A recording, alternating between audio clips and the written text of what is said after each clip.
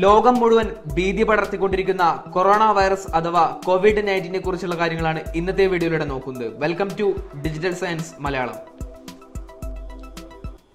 മനുഷ്യരിലും മൃഗങ്ങളിലും ഒക്കെ ബാധിക്കുന്ന ഒരുതരം വൈറസാണ് കൊറോണ വൈറസ്. കൊറോണ വൈറസ് മൃഗങ്ങളിൽ നിന്നും മൃഗങ്ങളിലേക്ക് മാത്രമായിരുന്നു ആദ്യമൊക്കെ പടർന്നുകൊണ്ടിരുന്നത്.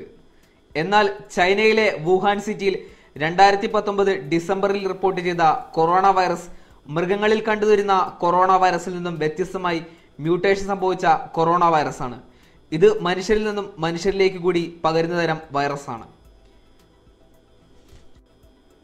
2019 ആരംഭിച്ചതുകൊണ്ടാണ് കൊറോണ വൈറസിനെ COVID-19 എന്ന് വിളിക്കുന്നത്.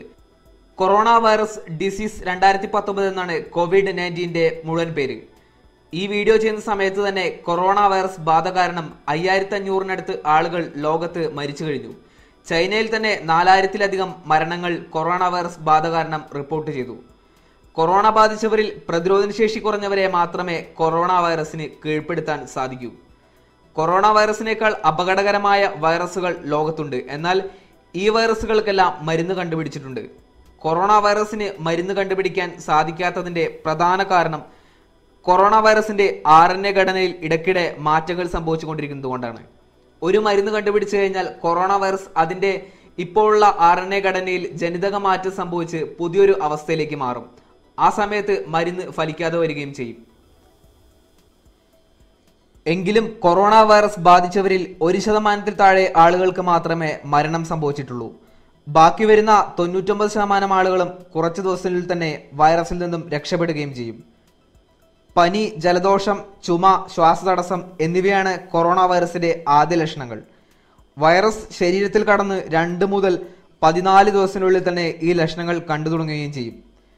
പ്രതിരോധശേഷി കുറഞ്ഞവരിൽ ന്യൂമോണിയ പോലുള്ള മാരക രോഗങ്ങളും വരുമ്പോഴാണ് മരണം സംഭവിക്കുന്നത്. കഴിഞ്ഞ 70 വർഷങ്ങളായി കൊറോണ വൈറസ് മൃഗങ്ങളിൽ മാത്രം ബാധിച്ചിരുന്നു.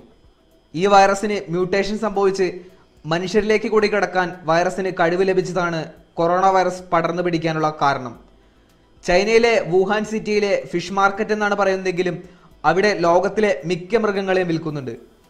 അവിടെയുള്ള ഏതെങ്കിലും മൃഗത്തിൽ നിന്ന് മനുഷ്യരിലേക്ക് കടന്നുകൊണ്ടായിരിക്കണം COVID-19 തുടക്കം.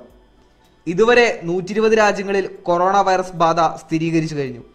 നിലവിൽ കൊറോണ ബാധിച്ചവരിൽ 1/3 ഭാഗവും കൊറോണ ആദ്യം കണ്ടെത്തിയ ചൈനയ്ക്ക് പുറത്തുനിന്നുള്ളവരാണ്. കൊറോണ വൈറസിനുള്ള മരുന്ന് കണ്ടുപിടിക്കാനുള്ള ശ്രമങ്ങൾ മിക്ക രാജ്യങ്ങളും ആരംഭിച്ചു കഴിഞ്ഞു.